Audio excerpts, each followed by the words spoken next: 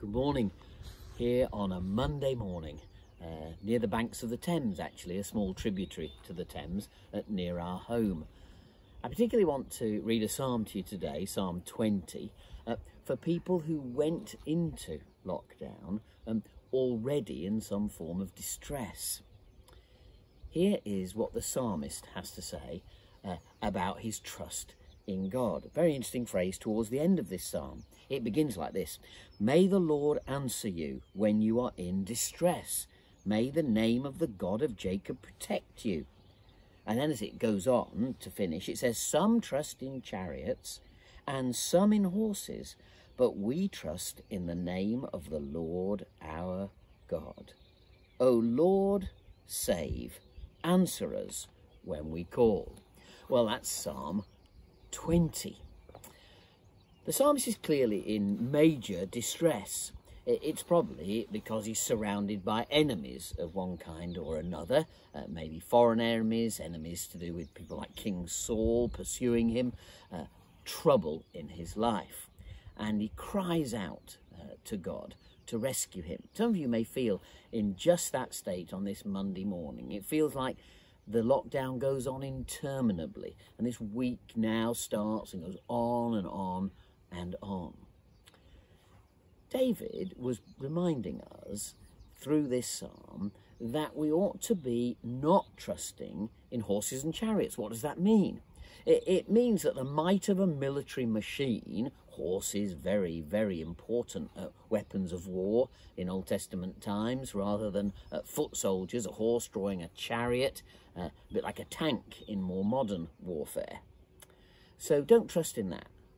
That won't solve your distress. That won't rescue you, says the psalmist. What will rescue you is trust in the Lord. I've spoken over the weekend, and indeed throughout this lockdown period, to women and men who came into this period of confinement already anxious about their health, still awaiting test results, having interrupted treatment for one condition or another, now anxious to know if it's progressing, because they can't get into the health service properly to find out or to continue the treatment.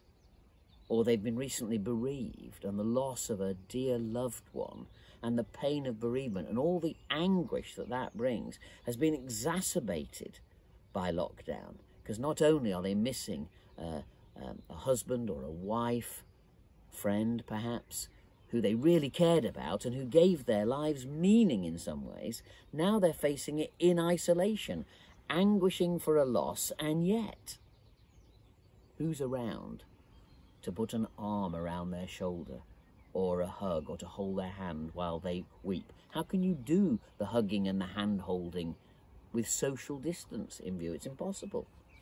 And so on this day, on this Monday morning, facing this next week of these very difficult situations we find ourselves in around the world, may you know in your distress, particularly if it's acute today, the strength of the living God with his arms wrapped around you.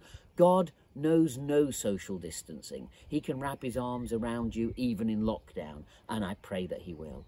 And so as the psalmist cried to God in his distress and said, "I'm not going to trust any kind of military machine, horses and chariots, to get me out of trouble," you don't need to trust today, not in finance or money or even in good health, which you may not have, even in the physical presence of others, which you may not have.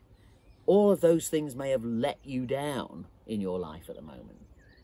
But now, today, put your trust in the name of the Lord and feel his arms wrapped around you with loving care today. May in this day, not just today, but right now as you listen to this, may you know the comfort of a living God who cares for you more than any human being ever could. And may you know that glorious strength, that warmth of his presence today. In Jesus' name, amen.